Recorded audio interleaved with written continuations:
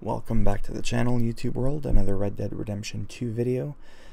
This is an old save. Oh yeah, timestamps and spoilers.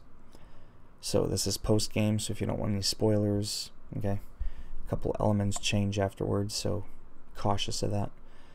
And timestamps in the description to skip through parts of the video. This is an old save before I started doing the legendary hunts, because when I started recording all the other ones, I had already killed 2, and I ruined the crocodile one, which I might redo now that I haven't done it on this one. So anyways, let's get into this area. So this is the white bison, whatever. So towards the northwest of the map, you could see like Valentine is down here, right? Or even Strawberry over here, so we go straight up. To the left of Amberino, the big Amberino word.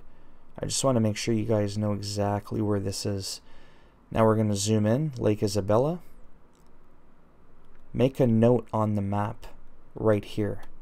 Now in my other playthrough, he was like right here. Either which way, get your bearings as to where you need to go on the road. And here's what's going to happen. When you get in the area, one of two things is going to happen. Oh, you're in the area, there's a hunt, look for clues, or there's too much activity. If there's too much activity, get out for 30 seconds, like ride off somewhere for 30 seconds, come back. It should refresh. Hit both analog sticks. This is what you're looking for. Gold confetti. Now, I'm freezing to death, but whatever. I just want to do this quick. So the gold confetti, oh, it even shows you the next clue further up ahead. So we're playing with fur.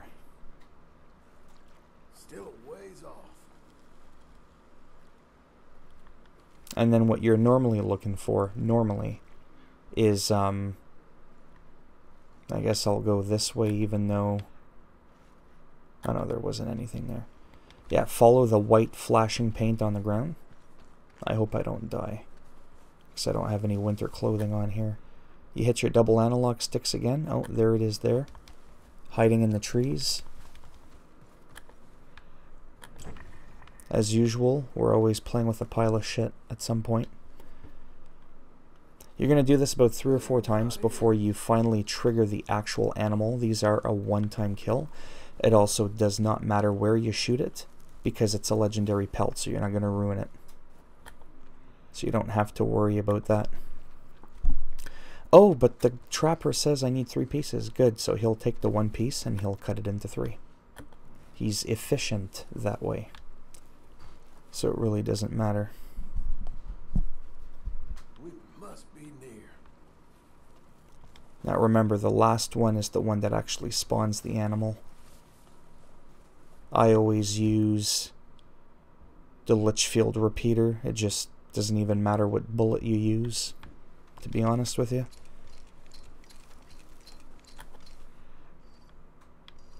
Where is he?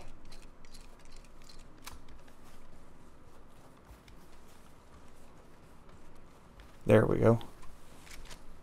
Go into Deadeye, right, and then spam the tag button. And then once you've maxed it out, it automatically shoots him.